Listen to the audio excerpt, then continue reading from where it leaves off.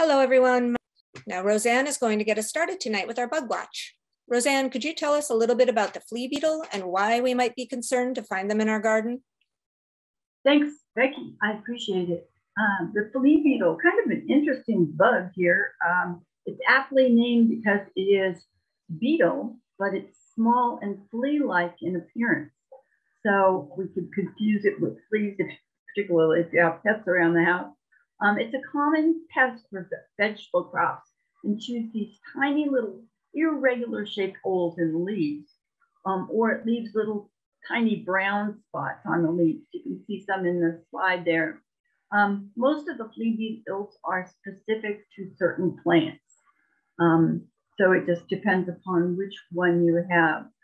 If you have severe damage, you know, a little bit's not going to be a problem, but a severe damage can result in the wilted and stunted plants.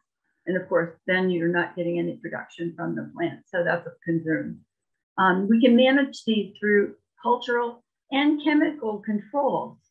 So what I've done here is list some of the host plants. So if you are growing any of these in your gardens, you may want to keep an extra eye out for the flea beetle.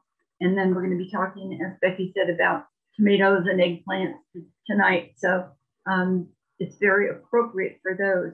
The controls I've learned about were cultural. Okay, you can tilt the soil, any weeds and crop debris in the fall to mix it in and get rid of those. And you can also use garden fabric over the ground to help protect it. Use hoops with cloth to cover the plants until they're done flowering, or just protect the plant with fabric, that garden fabric, until the flowering is done, because that's when the flea beetles are most damaging. You might choose to use organic or biological controls. I found this indicated as dusting the plant with a diatomaceous earth, which is known as DE. Kind of an interesting product. It's all natural product made from aquatic plant fossils. So it is organic. But if you're going to use this, be sure to purchase the food grade DE, because apparently there is a form of it is used in swimming pools and other things. And obviously you don't want that type. You want the food grade one. And this product is great because it doesn't harm any worms or any of the beneficial microorganisms that we want in our garden.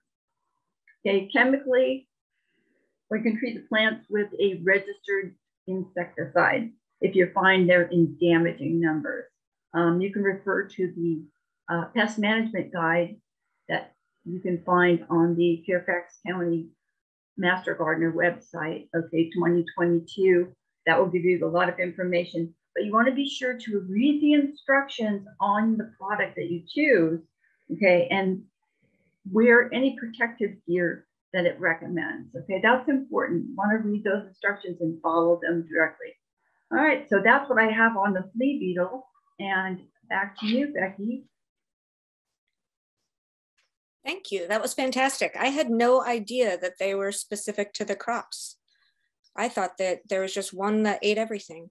That was great. Thank you.